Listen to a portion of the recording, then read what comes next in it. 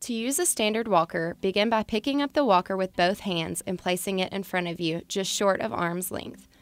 A standard walker requires you to pick up the device and step into it. You will need enough arm strength to pick up the device repetitively while you walk. To make turns, angle the walker in the direction you want to turn. Keep making small angled steps until you are facing the direction you want to walk. To use a rolling walker, use both hands to push the device in front of you. While walking, keep your body just inside the walker at a safe, comfortable distance. To make turns, turn the walker at an angle and step into the device. Keep making small angled turns until you are facing the direction you want to walk. Push the rollator as you would push a shopping cart with both hands on the handles. To turn the walker, no lifting is required.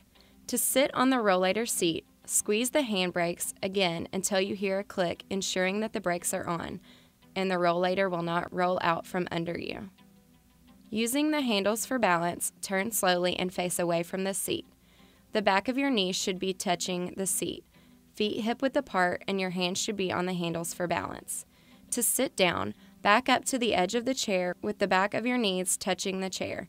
Reach back to the armrest with both hands and lower yourself slowly.